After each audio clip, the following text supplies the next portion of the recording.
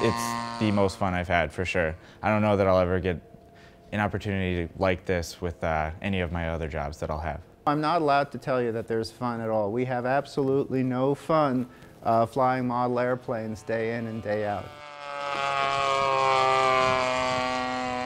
Fun is probably, it's the first form of learning and it's the most fundamental form of learning. We are making an autonomous aircraft that can fly over lakes and rivers and identify and locate fish that have been given radio tags. Currently, the way that they track sturgeon along in the lake is using a biplane. So what we're trying to do with our research is make it so that a drone can do that. It's very time consuming for humans, either on foot or in trucks or in airplanes, to follow these animals. It could take days, could even take months to get a good idea about their natural movements, how they're interacting with their environment.